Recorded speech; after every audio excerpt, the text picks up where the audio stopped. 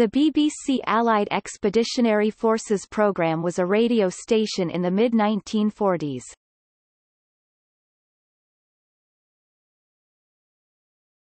Topic: History.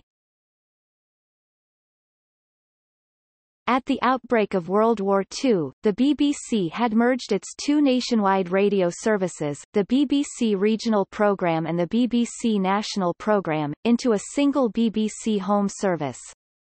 On 7 January 1940, this was supplemented by a station aimed at British forces serving at home and, until Dunkirk, in France and Belgium, the BBC Forces Programme.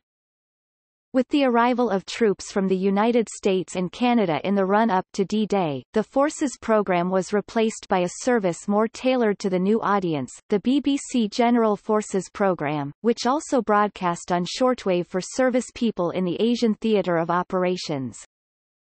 When Operation Overlord, the Allied invasion of occupied Europe, began, it was felt by the Allied governments that a joint service of entertainment, news and information for the fighting troops would be a better use of resources than providing separate services from American Forces Network (AFN), BBC and Canadian Broadcasting Corporation (CBC) stations.